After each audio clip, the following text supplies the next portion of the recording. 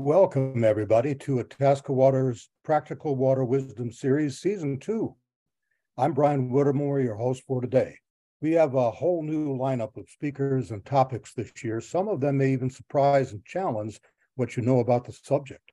Please stay online to the end of our program today to see if your name is drawn to win Dr. Paruk's new book, Loon Lessons. We'll be giving away 6 of the books, and that'll happen right after the Q&A part of our program.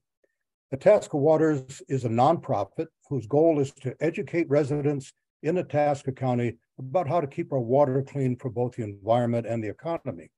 We've been teaming up with like-minded people and organizations for 14 years now, and you can read about those projects on our website at itascawaters.org.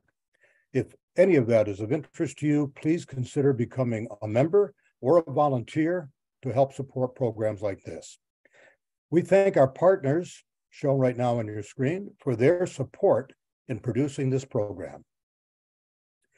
Now here on screen is your guide for today's program. Dr. Paruk will speak for 30 minutes or so, and then we'll answer questions from you. To submit a question, you will need to click on the Q&A button at the bottom of the screen and type in a brief question. And you can do this at any time, and we'll read the questions on your behalf. This program is being recorded and will be available for viewing online through our website, itascawaters.org. Finally, we really value your opinion. So please click on the survey line, which will be the link, which will be on screen at the end of today's program, or complete the survey that we will send to you via email. Our speaker this noon hour is Dr. James Paruk, Professor of Biology at St. Joseph's College in Standish, Maine. Dr. Paruk is one of the world's leading experts on the common loon.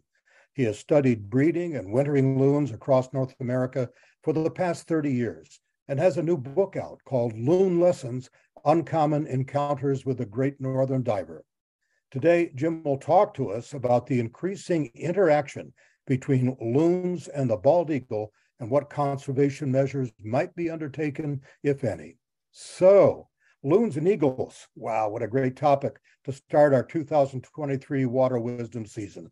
And Dr. Paruk, the floor is all yours. Welcome. Well, hello, everybody. Glad you're here. At lunchtime, we'll get through this. And I just want to give some real brief background on myself. So I moved to Maine in 2011. And the little background story is I enter into a tennis tournament. Tennis is one of my passions. I enter this tournament. I go to some court here in Maine. I get introduced to my opponent. We shake hands. I start asking questions. Where are you from? I start talking about myself, my family, my kids, my wife, asking him about his questions. And then finally he says, you're not from around here, are you? And I say, he goes, no, don't answer that question. He goes, I know where you're from. You must be from the Midwest. And those are my humbled origins, very Midwest origins, and very proud to wear a Midwest hat. Okay, so I was asked to talk about bald eagle and loon interactions.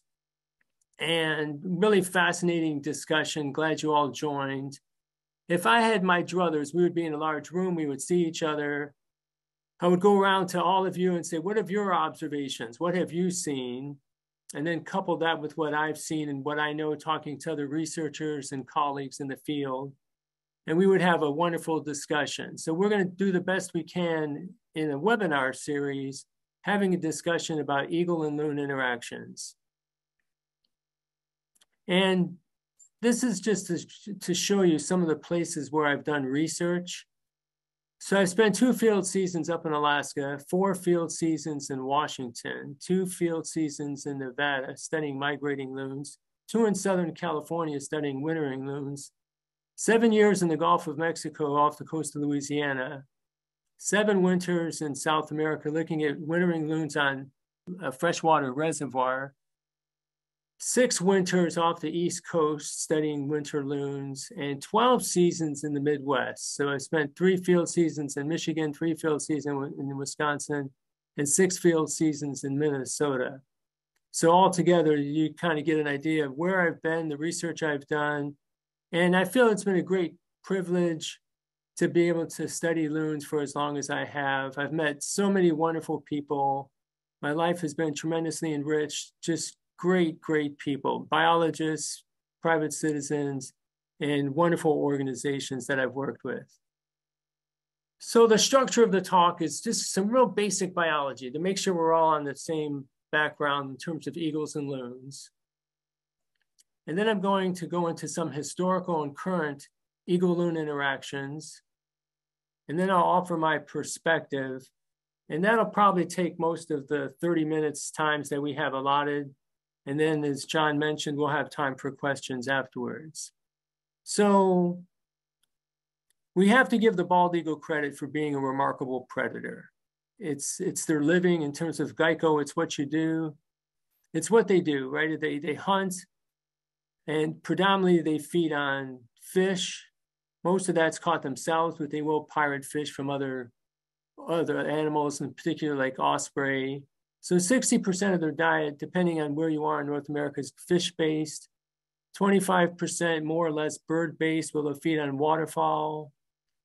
They're becoming a little bit of a problem in the East Coast, feeding on seabirds. They're causing some problems.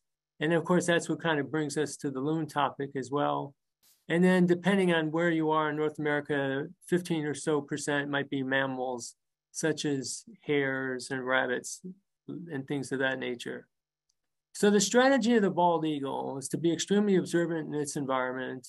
They're going to find a great perching spot, and they're going to wait, and they're going to use their tremendous eyesight to just cue in on what's happening in their environment.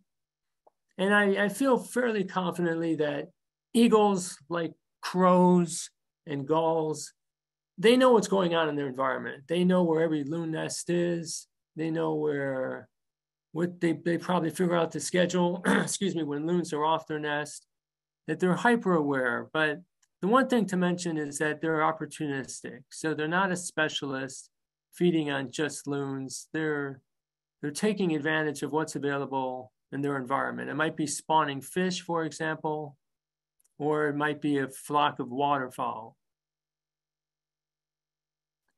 And where loons and eagles come together, of course, is eagles nest near lake shores, most water bodies, be it large rivers, for example. They nest high in trees. They nest year after year. They produce a couple of eggs. They raise chicks. And where it comes into loons is eagles are 1 or 2 months ahead in the breeding season than loons are. So when the loons are hatched in July, those young in the nest of eagles are, 1 or 2 months further along, and you need more food. And I think that's some of the pressure that the adult eagles face on providing food for their young as they get older. So the interactions that what we've seen is eagles will predate on loon chicks. So generally they'll take them off the water surface or just snatch them and maybe row to shore. I saw my first attack of an eagle on a loon in 1999. It was a young chick. The eagle had perched for over an hour and just waiting patiently.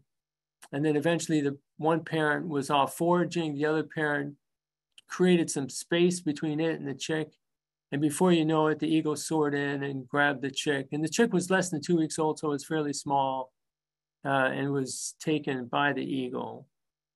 We do know loons occasionally will attack incubating adults. I reported that first in 1997 when I observed a bald eagle, again, flying in the territory of a loon, waiting patiently, roughly an hour. And then when the loon looked away, the eagle swooped down right on top of the incubating loon, and a great battle ensued. So the loon was trying to get off the nest. The eagle had part of the loon in its talons, and there was a great thrashing for about 20 to 25 seconds. And then the loon evaded the eagle and got into the deep water. And the eagle remained on the nest, but interestingly, it did not puncture the eggs. It did not eat any of the eggs. And eventually, after a few minutes, it flew off. It took roughly an hour before the female loon got back on the nest, but at which time it called for its mate. Its mate had come back. And then they resumed nesting. And I mentioned ovicide. So ovicide is just killing of eggs, right? Depredating eggs. And we see now that eagles are depredating some loon nests. And so the way they may do that is they may fly over the nest, irritate the incubating adult. The adult gets off the nest, and then the eagles can feed then on the eggs. And that's been documented. How often that occurs, I'm not sure. Again, more data on this topic is valued, and that's why we're having this discussion here today. So most of us who are listening and viewing it are familiar with loons, and I really probably don't need to go into too much background on loons. You know, we love loons, and some of us in camp love eagles as well. I remember seeing my first bald eagle.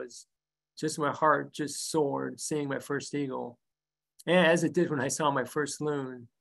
So loons going to form pairs. They form pair bonds. They establish a territory on a lake, find an ideal place to lay the nest, generally some cover. You know, they lay 2 eggs. They incubate for roughly 27 to 28 days. And they nest pretty much in an area where they can get into water quickly should the need arise. So they typically will go back to the same nest. If they're successful, they'll repeat that year after year. If they're unsuccessful one year, they may switch. So there's no one set nest that a loon will make. Oftentimes it depends on the environment. They may have simple scrapes. I've seen them lay eggs just right on pebbles and rocks.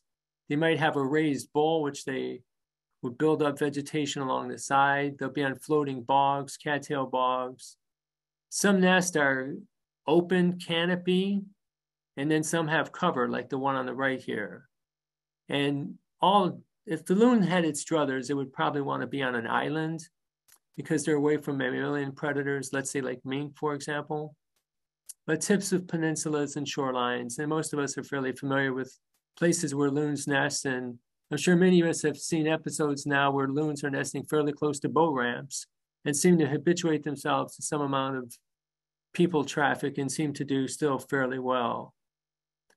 So if a loon's going to build a nest, one places they're going to look at is across fetch on a lake where if there's large exposure and high waves, it may flood the nest. So typically they're going to be on the leeward side of that. And they're going to be adjacent from the winds. And as we discussed here, kind of preferring islands. One of the things that we talked about with the nests as well is they're generally pretty close to shore where the water is very deep. So they drop off very quickly. And so that's one of the criteria they look at for building a nest is in case they have to get off quickly, is there a steep slope which they can get off on, for example. So the loon's chicks, when they hatch, have semi-precocial young. So what does that mean in terms of, as an ornithologist, classifying that trait? Well, they're born fully feathered, they're fully formed, they have certain level of motor skills and functions, but unlike a grouse or a killdeer that are born more precocial, they need food, right? They need sustenance, and they probably struggle a little bit with maintaining their body temperature.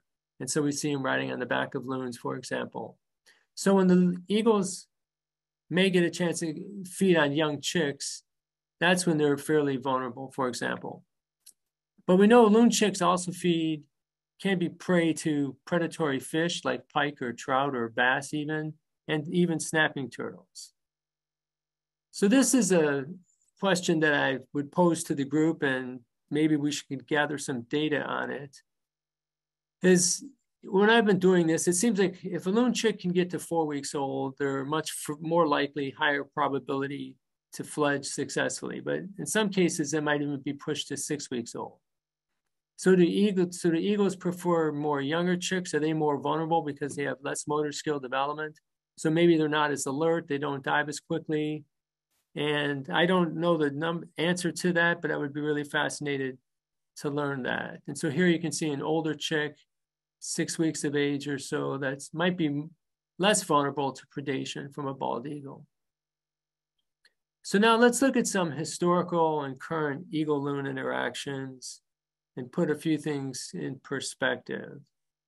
So there are certainly more eagles today in the 80s and 90s than they were in the 80s and 90s. So more eagles today, right? And what we're really wondering about is eagle predation resulting in lower loon numbers, adult numbers and chick numbers. Very valid question, and you'll see that there's probably not a clear answer on that topic.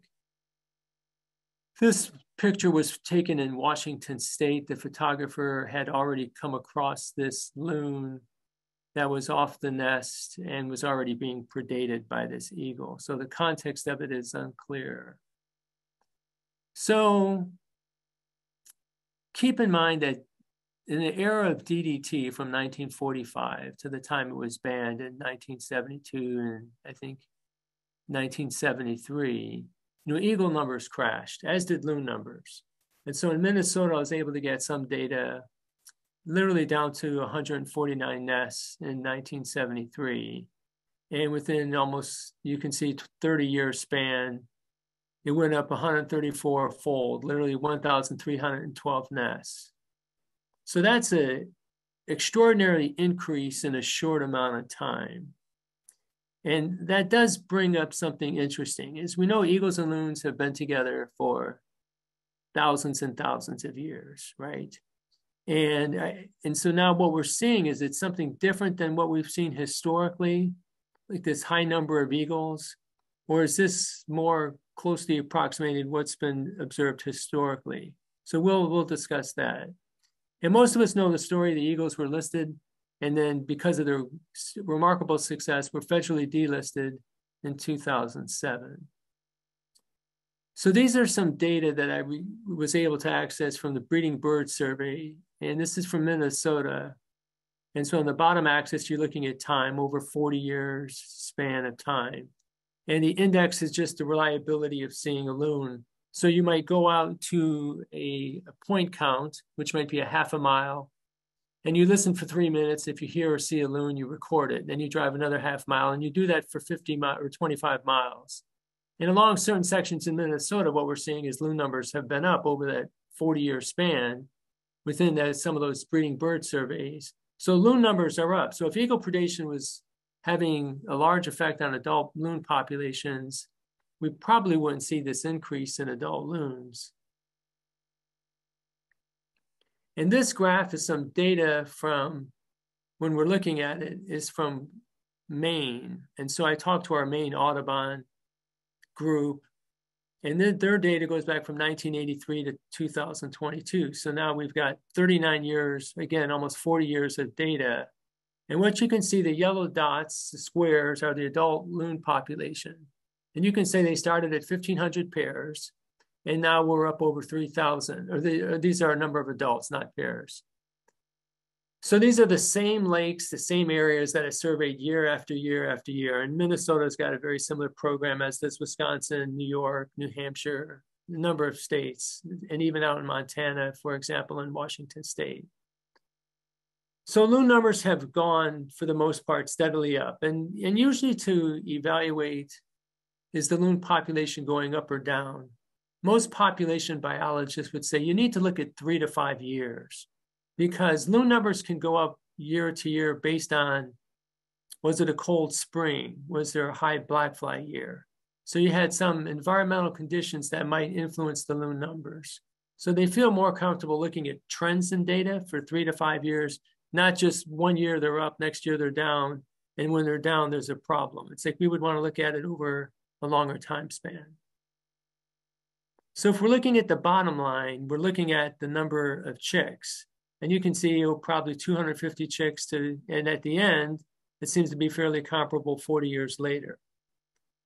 So again, if eagles were having big numbers and impact on loon chicks, we might not see that.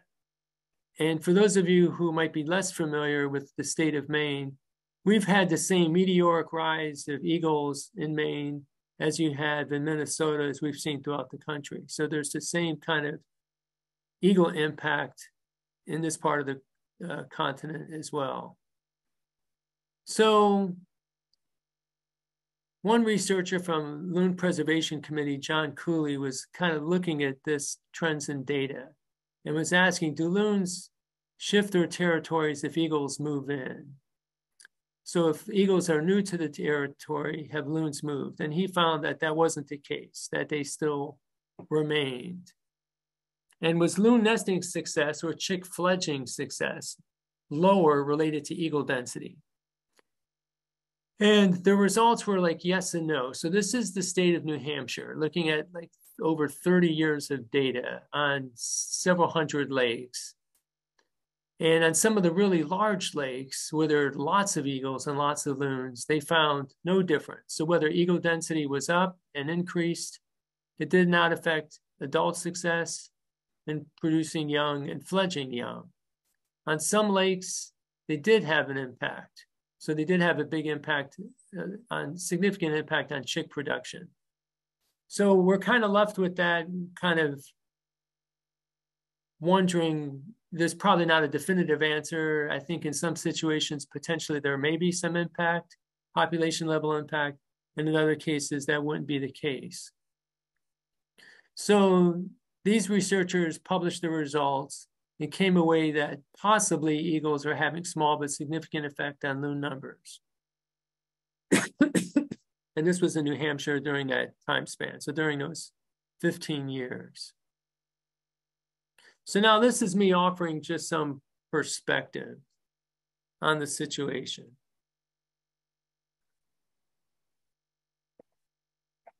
So we do know from the fossil record that both eagles and loons have coexisted for literally over 1 million years. And you would think at some point they would find some equilibrium, some kind of balance in how they respond to each other. So during that time, eagles have probably always taken some adult loons, probably not too many, because I think loons have such an advantage in the water and their environment. And there has always been some predation on chicks. I think that has always been the case, and that's going to continue to be. Again, I don't know that eagles specialize in loon chicks, but that's kind of a fascinating discussion to have at another time. And there has probably always been some depredation of eggs. So historically, they've coexisted. And sometimes we might use the word coevolution, which would be, I hate to think of like the Soviets in the United States nuclear arm race, but if you build nuclear armaments, you'll build more, we build more. And that's kind of like the coevolution, that things are tightly coupled. And so the thinking is that because loons exhibit characteristics that seem to be anti-predatory in response to eagles, they probably in some levels co-evolved. And some measures that loons partake to minimize being predated or attacked by eagles include one, just simply being hyper alert in their presence. And many of us have probably witnessed that a loon will immediately wail if they see an eagle in its presence. And it seems like has a certain ringing and message to it, because the mate will almost immediately respond to the wail of the other mate. And they're looking up at the sky, very much aware that there's an eagle in the area. And then there's increased parent-chick communication. So the adults communicate to the chicks that there's a threat. You need to be on your lookout. The adults typically will swim closer to the chicks. The chicks seem to be more alert. And so that's evidence for me that there's been some kind of selective pressures by eagles and shaping loon behavior. And then the third point there is just loons nest adjacent to a steep drop-off. And again, that might be eagle response to eagle predation, or maybe another mammalian predator, for example, maybe like a raccoon. They might feel threatened. But the fact that loons nest in steep drop-offs probably suggests there's been some selective pressures for that. So what we're really asking in part is, compared to all the threats that breeding loons encounter, how do eagle predation stack up against that? And I don't have really strong data. I've got some data that I'm going to present to you, and then some thoughts that we'll share. So I've looked at multiple mortality papers and reports that have been published or unpublished, which would be in the gray literature. And when you do that, you see that during the breeding season, lead toxicosis seems to be the #1 cause of mortality in loons. So how this is gathered is someone comes across a necropsy of a loon. It gets taken to a pathology lab. which then determines the cause of death. So you can make a case there may be some sampling bias, but I wanted to clarify that's kind of how we make these determinations. And lead toxicosis continues to be probably the leading cause of death in breeding loons. And again, recall it just takes one split shot to be ingested by a loon that gets positioned in the gizzard, and that's enough for the lead to leach out and cause death within 2 to 3 weeks of an adult loon. Trauma with boats is increasing and varies from 5 to 30% on the area in the study that was done. But to me, that's probably a little more alarming. Is I've seen situations, as most of us have, where loons are fairly habituated to boats on large traffic and seem to be able to maneuver their young and respond. But on the weekend, it seems on many lakes, you get lots of other people. There's more boating traffic. And at that point, a young chick might be vulnerable to a high-speed watercraft. So that continues to be a concern. Fishing line entanglement also takes place. And if you watch loons long enough, you see fishing line entanglement. I saw it remarkably in the Gulf of Mexico in the winter. And I saw it on this freshwater reservoir in South Carolina in the winter, loons being completely entangled. And if I didn't catch and rescue them and detangle them, they would have drowned. Fungal disease, a condition called aspergillosis, takes place. So if a bird has a weakened immune system, it might be vulnerable to a fungal attack, which is more this disease is common in the environment. So this is not something that's invasive or new. And then some loons, just in terms of emaciation, are thin and gaunt for whatever reason that we know of. And if we look at other stressors in the environment, mercury deposition, elevated places have caused lower reproductive success in some areas. And it usually causes lack of parental attention to loon eggs, to incubating. So nest attentiveness is lower. And so then those eggs would be vulnerable to, let's say, predation by gulls or crows. Acid rain still continues to be a problem in Canada. And then, you know, all of us are aware that climate change is clearly a big driver and a big threat. So not only to loons, but to, larger global communities as well. So we can't discount that. So it's difficult to know where eagles fit in this. I would suspect that it's probably lower. In some areas, it might be a little higher, depending on maybe a small lake, and I'll probably address that in the Q&A. So I wanted to share with you some interesting tactics that some people are taking in the state of Washington. So the state of Washington, east of the Cascades, in contrast to West Seattle, for example, there's numerous lakes in the eastern Washington. And there's been loon enthusiasts, Dan and Ginger Polistruk, who've looked after loons for, literally over 30 years. And they've seen a rise in eagle predation as well, on some levels on incubating adults and on chicks as well. And so what they try to do is they find a loon nest that doesn't have a canopy. They'll actually, canoe over and try to position the trees or branches over the incubating loons to minimize eagles landing on the back or just flying by to try to scare the loon off. So that's been an interesting tactic. Another one on some of their floating nests, and they have a few, you can see what they've done is they've kind of stacked up brush, 4 to 6 feet high to prevent an eagle from flying in and landing on top of the incubating adult or just driving the adult off.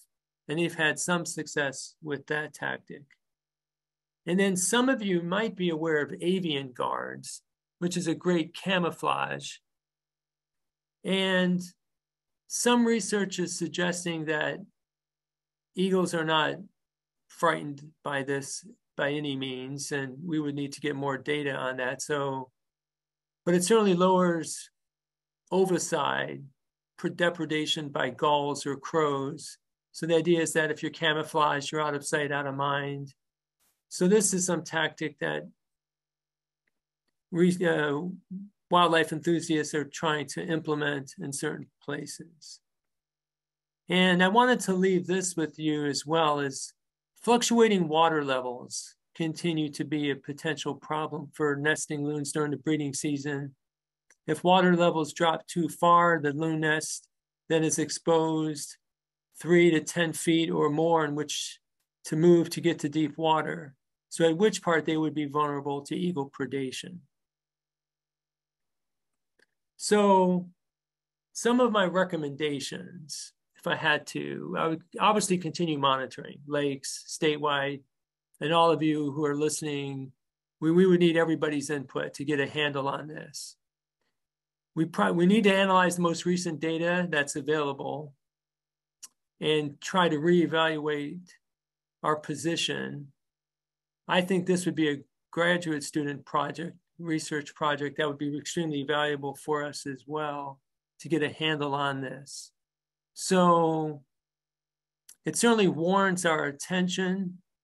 We want to pay attention to this.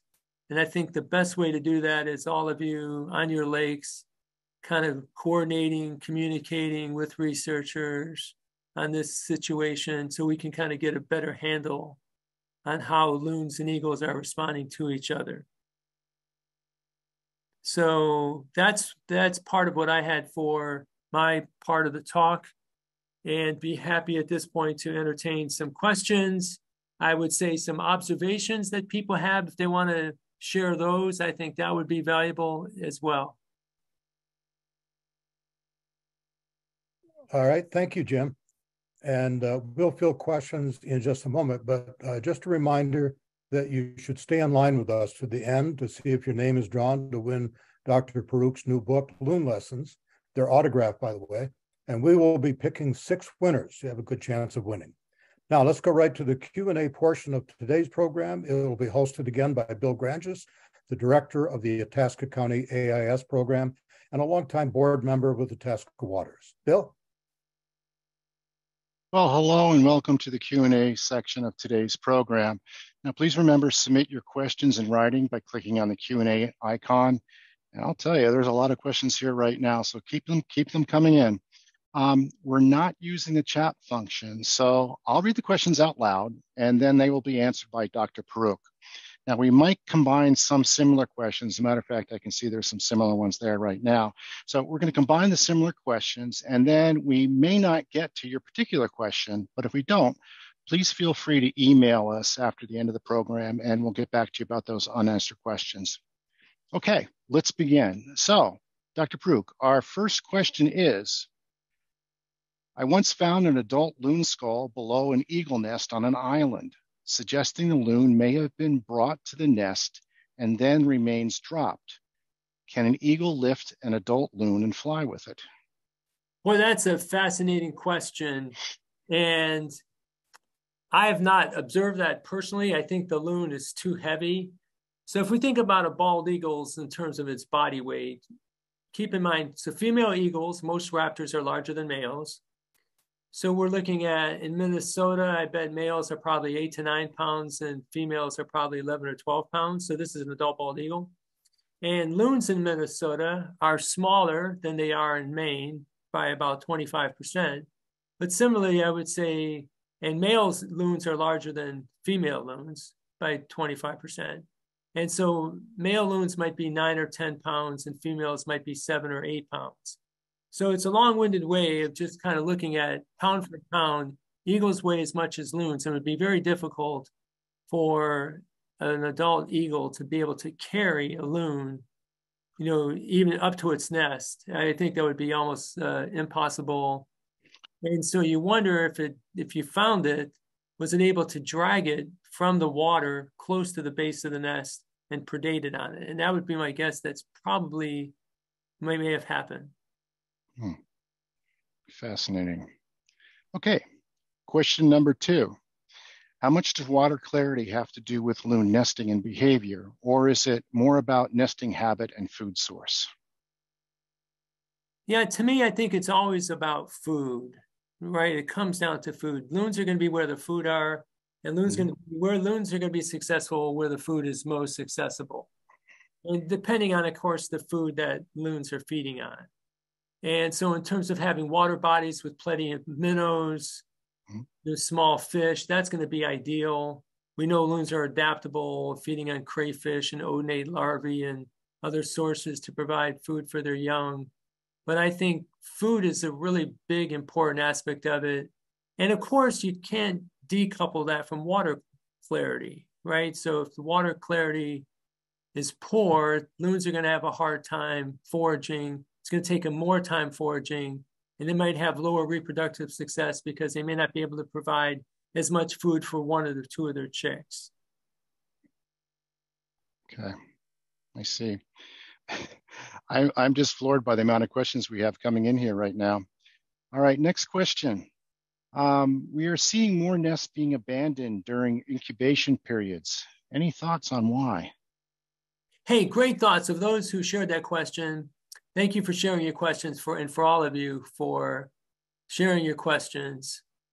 And all our observations are useful and meaningful. And you'll find that loon researchers, we don't always have the answer, and we have our best guess in situations like this. And as we gather more data, we gain better understanding.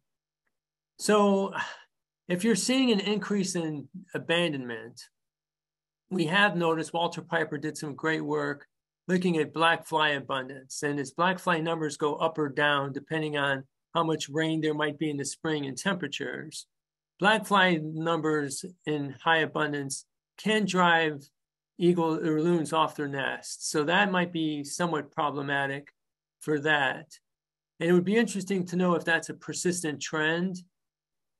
What I found is that during the first 7 to 10 days, loon nests are extremely vulnerable to visitation. And there might be just some nest abandonment that takes place because people are too close to the loons. And so some loons are more sensitive to human disturbance than others. Some will allow you to get close. And I think I always try to caution loon enthusiasts during the first 2 weeks of incubation to try to give the nests as much space as possible and let the birds feel relaxed. And then once they settle into their incubation patterns and schedules, they tend to stay in the nest until they hatch. It's interesting. You mentioned, you touched on black flies. We have 2 or 3 questions so far about black flies. I think you touched on most of them. Next questions. We have observed a pair of loons incubating their eggs for over 65 days. Do they realize they will not hatch? Right. And I'm trying to think of the researcher's name in New Hampshire who first wrote a brief piece about this. His name might come to me in a while. And those of you who are with me in age can relate to sometimes trying to find those little facts that they're somewhere there and it's just dusty. So we'll try to get there. But what happens is there's a hormone that's elevated. And when there's pressure up against like the incubation patch, the brood patch, that stimulus tells the loon that there's something still there. And so you can put a softball in place of an egg and the loon will sit on it for 60 days, 70 days. And I have read reports and records of loons staying on nest for literally 60 days as you described. So it's really fascinating. And so hopefully that clarifies your question. Yeah, I think you got it. Next question from Anne. Do loon nest platforms impact loon-eagle interactions? Yeah, and I think that's a great question and one that further research would be useful in determining the impact that eagles and loons, based on those who are using artificial nests or platforms versus natural nests. And I think that would be a great comparison study, great research for a graduate student. Related question from John. Is a natural shoreline nest preferable to placing a man-made floating nest? So the situation is that sometimes mammalian predation and disturbance can be fairly high along the shoreline. So we're really looking at how much shoreline development is taking place. And I've I know personally of situations where dogs from homeowners working the shoreline have chased loons off the nest. So there's a little risk of that takes place as well. So then you have the converse. Should we put out platforms? Well, I'm not an advocate to just put out as many platforms as possible on a lake. In fact, we've seen that there's some detrimental effects. There can be too much aggression between loons and interaction on platforms. But on a water body that fluctuates consistently, those loons are going to have a more challenging time to raise a family successfully. So I would suggest on fluctuating water bodies, that platforms might be a nice potential solution to maintaining loon reproductive success.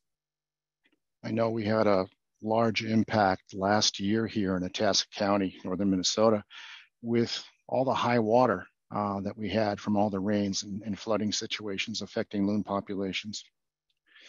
Okay. Bill, next. Yeah. Hey, Bill, hold on your thought. So, and that just brings up, again, that's an example. When you're looking at data, we just have to be so wary of just 1 year to the next year, because you have just natural events, high water, flooding, 1 year compared to the 5 previous years. And so we always want to be careful about judging, hey, loon numbers are down this year, loon chicks are up this year. It's like we really need to look at it on a longer time scale to feel more confident that we're detecting a real pattern. Understood. And the year previous to that, we had a drought. So yes, absolutely. All right. Steve asks, can too much human disturbance from putting sticks, trees, etc. around and above a loon's nest cause the loon to abandon the nest? I would say absolutely. Sure. And so would I advocate that? Probably not. But I figured I'd share with you what some loon enthusiasts have done with good intentions. I certainly wouldn't be an advocate of that. And so I'll share that with you because I think that's a very insightful observation. And I would tend to second that. And again, I use that as an example of what somebody might do, like a loon enthusiast might go to some extreme, but I would feel less comfortable doing that for sure. Absolutely. Okay, next question is from Karen on beautiful Sissy Backwood Lake. My dad witnessed a jet ski run over a loon mate on a lake and it was killed. The surviving mate mourned the loss of her mate with nonstop wailing. Is that typical? Yeah, I've seen one situation that was similar to that where lost the partner and the mate wailed consistently for days. So I would be curious to know how long this took place, but it does show you that there's, an emotional attachment between pair members. And they develop that after year. There's a comfort with being with a particular partner. And I wouldn't be surprised by that interaction. Some of us have seen mourning doves and other birds that form partnerships that feel lost. Swans would be another example, losing a partner. And so I think that observation is fairly consistent with what we might expect if you lost a partner, long-term partner. Yeah, sad. Okay, quick question from Tom. Are there any YouTube sites that monitor nests of loons?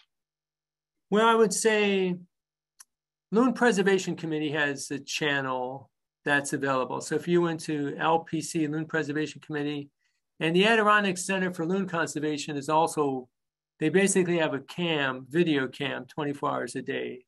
So those are nothing's up in the winter right now, but I think both the Loon Preservation Committee in New Hampshire and New York have some. And I'm just not as aware. I haven't been back in the Midwest in a while, what might be there in Wisconsin and Minnesota. Well, you got to come back to Minnesota. Yeah, I'm coming this summer. I'm going to give a bunch of talks in Minnesota this summer. I'm going to be up around Duluth and Ely and Cross Lake for almost the entire month of June, and I'm psyched. I'm really psyched to be there. I want to go kayaking. I think my friend Sherry Apst might be on watching and looking to spend some time with her. And just to be back in the upper Midwest. I used to do canoe trips in Boundary Waters, 15 years ago. And lovely country. So looking forward to get back there. Well, we have over 1,000 lakes here in beautiful Itasca County. Vast majority of them are pristine. Okay, another question here. What's the biggest predatory threat to eagles? I live on a lake and I watched a golden eagle chase a bald eagle from our side of the lake across the lake and knock it into the water. Wow, that is awesome. Yeah. I would love to talk to this person and just do some high fives and just sharing some wonderful emotions. That's just a National Geographic observation. And golden eagles are a little more, well, bald eagles might be actually a little more agile than golden eagles, but golden eagles are slightly larger. So that's just a fascinating observation. And in terms of predators of bald eagles, I can't think of too many. That's the advantage of being at the top of the food chain, being the largest in the area. And there's not too much overlap in the East Coast. Maybe in the Midwest, there's a little, and out West, we certainly have more golden eagles than bald eagles in terms of being a threat. Right. But I'm not aware of anything other than maybe a golden eagle to predate actively on a bald eagle. Well, Karen, there's your answer. Contact Dr. Paruk. Truth in advertising here. I've known Karen for probably 20 years, and she is a phenomenal photographer on top of this too. And she lives on beautiful Sissy-Beckwith Lake. Okay, next question. Wouldn't this loon-eagle relationship be a simple law of ecology, and it's working as intended? Yeah, very fair observation. In other words, it's going to play out, right? This dance has been going on for tens of thousands of years. It's going to balance out. It's probably going to find some new equilibrium point. And in which case you can make the case, humans can just sit back, relax, and watch the show. And I think that's a very possible outcome and kind of thought process in this. Indeed. Okay, Elizabeth says that she has seen 12 to 15 loons gather together on the water. Is this common? Yeah, I would guess the time of year that she saw that was probably middle to end of July and August. And usually what takes place then is that loons are freed of parental responsibilities, and there seems to be a need to interact with neighboring loons. And so oftentimes you'll see these groups, and they're known among loon biologists as social gatherings. And these social gatherings undertake very ritualized behavior.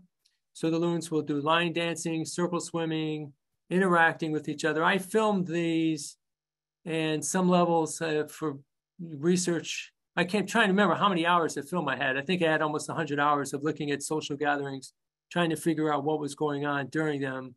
But it is not uncommon to see that during mid to late summer, and these are loons interacting with other loons, getting to know their neighbors, kind of the partnerships. And it's a very fascinating aspect to observe. This is a really good one. Do loons fight back when attacked? Absolutely. So in my book, I discuss some research that Mark Pokris, who's done over 3,000 loon necropsies. And in there, I discussed some of his research that he found that if you look at the breastplate of a loon, so the sternum, that in these necropsies that he did, many of them had these mysterious holes in them. And so he was asking himself, like, what could have caused these holes? Well, he took a loon bill, put it inside, and discovered, oh my gosh, it was a perfect fit. And so he found that literally about half of the birds had sternal punctures. Now, he concluded they didn't necessarily die from them, but they certainly, and maybe some of them may have been, but they were attacked. And so loons will battle each other. And I will say this, it has been my observation that there's more loon-loon interactions today than 10 years ago, 20 years ago, and 30 years ago. And I think that's all due because population's been increasing. There's more loons post-DDT era. Areas that I know really well that had some lakes that had 11 pairs of loons now have 24 pairs of loons. This is like 20 years later. Right. And I thought 11 pairs of loons was saturated on the lake, and now there's 24 pairs of loons. And so as you have more loon-loon interactions as they're competing for space, we're starting to see more of these contests and these battles ensue. And so that's a really fascinating aspect that it's going to unfold, in the next 5-10 years. This is something so beautiful and so haunting at the same time about loons, their calls over the lake, especially when it gets darker. You know what? That's all we have time for questions right now. So everyone, thank you for all those fantastic questions. Now, before I give it back to Brian for the drawing of Dr. Peruk's new book, Loon Lessons, I'd like to let you know that in addition to these monthly series we have on the first Thursdays, Itasca Waters is again this year offering an opportunity to become an aquatic invasive detector, or AIS detector. Now, with this course, you'll learn how to identify aquatic invasive species, their native lookalikes, which AIS are the greatest threat to Minnesota waters, what are best practices for preventing the spread of AIS, how to report native invasive species, relevant rules and regulations, and how to search for AIS on your own. Now, if you have a substantial interest in the waters of Itasca County and would like to learn more, go to itascawaters.org. Now, there is some self-paced online study that's required for a 2-day online course that will be happening on June 13th and 14th from 9 to noon. Now, registration opens on April 6th, so we will have more information on that. So itascawaters.org, look for more information. Okay then, Brian, let's go back to you. Thanks, Bill. And a big thank you to Dr. James Peruk for a fascinating talk. But wait, there's more. Jim has promised to tell us a couple of good loon stories from his book, so stick around for that. Now let's go to John Downing. John is a founding Itasca Waters board member, and he's director of Minnesota Sea Grant, among other things. John has drawn the names of 6 lucky attendees of today's program, each of whom wins one of Dr. Peruk's autographed books about loons. John, take it away. Yeah, what a pleasure, Jim. That was just incredibly good and so fun. And the Q&A was really delightful. I'd just like to encourage everybody to, if you're not one of the lucky winners, to pick up a copy of Jim's book. It's got aspects of evolution, biology, ecology, courtship, behavior, strange behaviors that many of us have seen them do, their calls, winter life, and how they're changing in a changing world. And just fantastically interesting book. Jim, it even keeps me awake reading at night, so that must be really a fun book. So thank you so much for your talk today.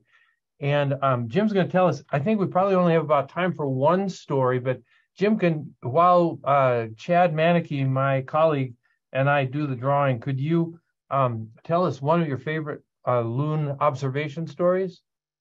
Sure, John, I'd be happy to. And I guess I have about 3 minutes. And if I go past that, just let me know. I'll be fine.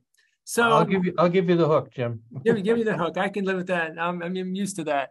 So I did a lot of research in the Gulf of Mexico, and I was very fortunate to study loon winter behavior. And we see them on our lakes. We get to know their breeding biology, but I have just been fascinated by loons and what they do in the winter. And I have spent over 15 years studying wintering loons from California, Puget Sound, Louisiana, Gulf of Mexico, Florida, Maine. It's just been a treat, real joy. So one observation I'll share with you, I'm down in the Gulf of Mexico, off the coast of Louisiana, boating around, looking for loons, trying to do a census. And one of the animals I come across is a bottlenose dolphin. And I started seeing little pods of bottlenose dolphins, and it was really fascinating. So as a behavioral biologist, you're going to spend time watching these dolphins. So I'm watching these dolphins, and they're foraging, and what they're doing is they're swimming closer towards shore. There's an island, and they're kind of schooling fish towards the shore, and the fish are trying to evade getting caught by the dolphins, and so they're moving away to the side. And lo and behold, there's a loon, I observed, following in the wake of the dolphin, and it is picking up the fish that is trying to evade getting caught by the dolphin. And to me, that interspecies interaction was just fascinating, that we see a cetacean, a whale, like a member of the whale family, a dolphin. And in that position, here's a wintering loon that's kind of getting food, that's trying to evade getting captured by a bottlenose dolphin. So that remains one of my most intriguing observations, is just watching this loon feed on fish that's trying to evade getting caught by a bottlenose dolphin. Oh, thanks. That's so cool. The stories you have in your book are fantastic too. It's really, really remarkable. And I think we're out of time, and up on the screen, I think Chad's already got our winners. And those of you whose names were drawn, we will be in touch with you looking for your addresses so we can ship out the book here from Minnesota Sea Grant. And I'd like to add my thanks to Jim for agreeing to be with us, and remind you all that, hey, watch out for the talks Jim's going to be giving next June, and it should be really fascinating. So I guess it's up to me now to turn it back over to Brian Whittemore for the outro, and thank you so much, Jim, for being with us. Sure thing. Thanks, everybody. Thank you very much, guys. That was great. I want more stories, though. If you would like to watch the program again or recommend it to your friends and neighbors, a recording of today's talk will soon be on our website at tabascowaters.org. And a link to our survey is on your screen. Also, you will be getting an email evaluation form from us, Tabasco Waters, so you can choose how you'd like to respond. And we really appreciate your feedback. Our next program will be on March the 2nd, when Dr. Gregory Sass will talk about fisheries habitat. I'm Brian Whittemore. Thanks so much for being with us today.